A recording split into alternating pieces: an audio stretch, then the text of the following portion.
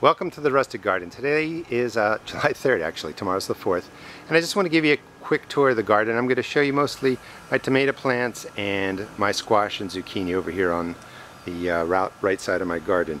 But I have a lot happening, a lot growing. I'm going away on vacation, so I'm getting everything kind of set up so that hopefully it survives for the week.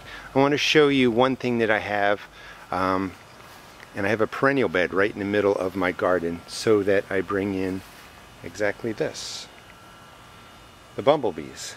This is a really effective way to bring in bees to your garden.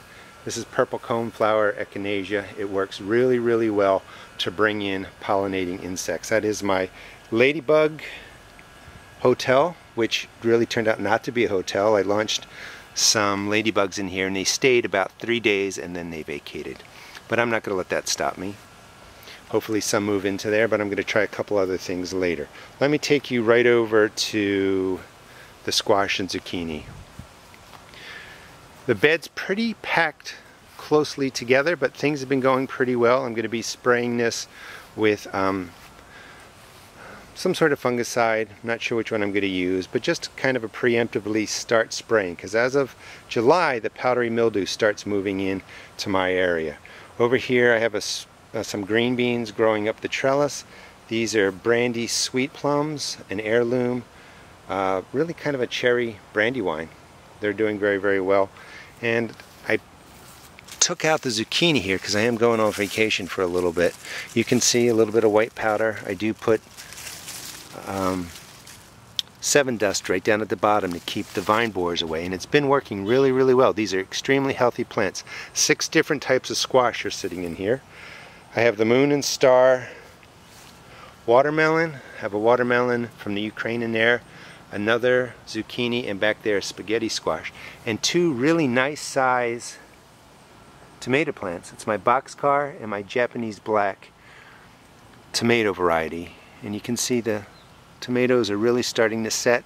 The plants look good. They're going to get sprayed too with Serenade or Serenade. I'm not sure how to say it, but it looks like Serenade. A lot of people have told me it really works well for early blight and for spot diseases on your tomato plants, and I have been spraying it. I have pepper plants in there, different sweet peppers, and I don't know if you can see, but there are spots on there, so they're starting to get a disease. They're going to get sprayed too.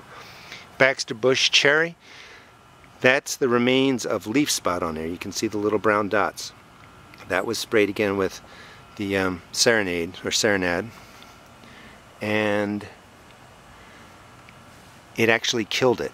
If this leaf spot was active right around the brown spots, it would be a yellowing. So I'm really looking forward to using that product through July and seeing how it works. Even though these are spots, I can tell that they've been killed or they're not active because there's no yellow ring around the little brown spots. Hot peppers, this one is Scotch bonnet, orange habanero, hot lemon pepper. And let me bring you over to the other tomatoes. Things are growing really, really well. This is a Chinese red bean. These are long 12-inch green beans. Even though they come out purple, they taste like green beans. When you cook them, they turn green. Cucumbers are doing very well. These are my determinate tomatoes, getting to size, starting to die out. They do have some disease on there, but this is a natural progression for the determinate tomatoes, because when they get to a set size, they start flowering. I am spraying these, trying to keep them alive until I get all the fruit out of there. That is my asparagus. You got to let some of it grow and fern out just like that so that it replenishes the root system. Some dill in there, some cucumbers in the back, and this is my tomato patch, so to speak. It's doing really, really well. I'm excited. And you can see all kinds of different varieties. I have Virginia Sweets, Brandywine Yellow, the Aussie Heirloom. I have Indigo Reds, Indigo Yellows, another Brandywine Sweet Plum. I showed you the ones in the beginning that are much smaller, but this one in first. This is a Mountain Gold. This is a determinate tomato, early variety, and those are really nice sized tomatoes. I'm looking forward to trying those out this year. More tomatoes, all doing well, all pruned. A good 12 inches from the bottom. That's so that I don't get disease splash. I mulched most of the areas. Some more zucchinis. These are seeds that I got from the Ukraine. Hay bale back there that I moved my mushroom experiment into the center of that bale, and hopefully I'll get mushrooms over time. Coming across this way, my potatoes are dying back. They're going to get harvested next week. Another tomato. I think I just saw a baby rabbit jump across there.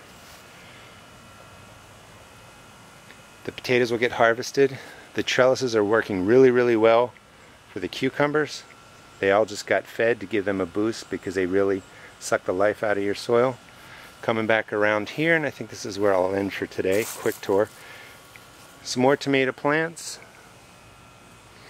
That is a round zucchini. This is, not even going to try and pronounce it, but it's zucchini. It's from the Ukraine.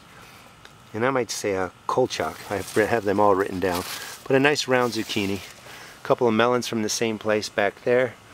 See that plant back there that has the wilted leaves? Sometimes that's the first sign of a vine borer. The plant will wilt as the vine borer enters into the stem. Then it recovers, but then you have growing in there a big fat worm caterpillar that will eat the root system out as it grows. And then we're going to just end back here. I really recommend putting up some sort of perennial flower bed right in the middle of your garden. This is baby breath. Again, purple coneflower. That orange flower back there is butterfly bush or butterfly weed. I'm sorry, actually butterfly weed. The bush are a different plant. I'm just going to show you all the bees that are just coming right into here is what you want. And they will go over to my squash and pollinate those big flowers. Hope you enjoyed the video. Please check out my blog at www.therestofgarden.blogspot.com and also check out my YouTube videos. Thanks.